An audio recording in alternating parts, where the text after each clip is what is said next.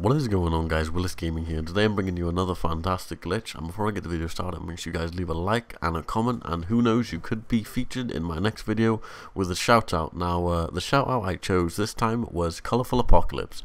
He said, "Slip the Cobra a purple banana, he'll like it."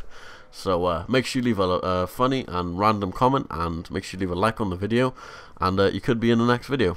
So onto the glitch.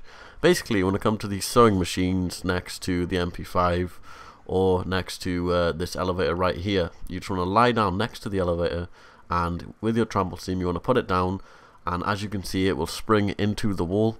You want to go behind the other side of the wall next to the sewing machines, and you just want to basically just walk into it and it will push you into the wall. After that you want to destroy your trample steam. Once you've destroyed your trample steam, turn around, and in the room with the sewing machines, the zombies should start piling up. You're invincible in this. I recommend using the liquefier as it's really easy and it won't waste much ammo. Also, you are able to collect power-ups in this, so you don't need to worry about running out of ammo or anything. You're also invincible against the minions, so you don't need to worry about that. And yeah, you're basically invincible. Also, I'm going to give a massive shout out to Andy HD for recording this for me.